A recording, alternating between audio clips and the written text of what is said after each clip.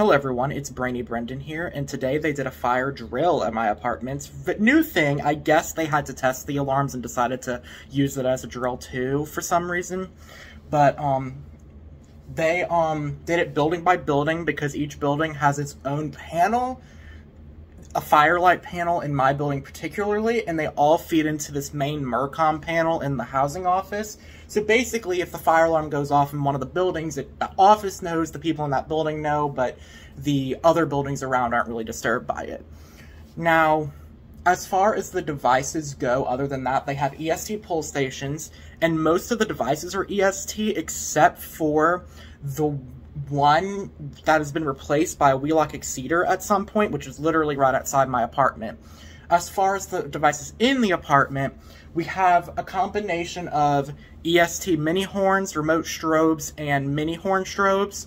And it's interesting because the living room has the mini horn strobe, the bathroom has a mini remote strobe, but each of the bedrooms have a mini remote strobe and a mini remote horn separately. And I believe that's because the remote strobe is actually a high candela remote strobe, and they didn't have a horn strobe version of that when they built these. So that's my understanding of why that is. But there could be another reason for it. But anyway, enough rambling. Let's get into the video.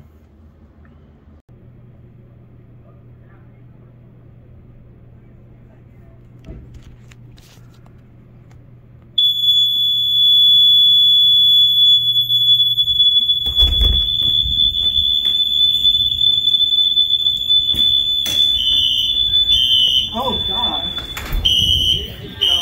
There you go. You already know where to go. Go towards the front main entry gate.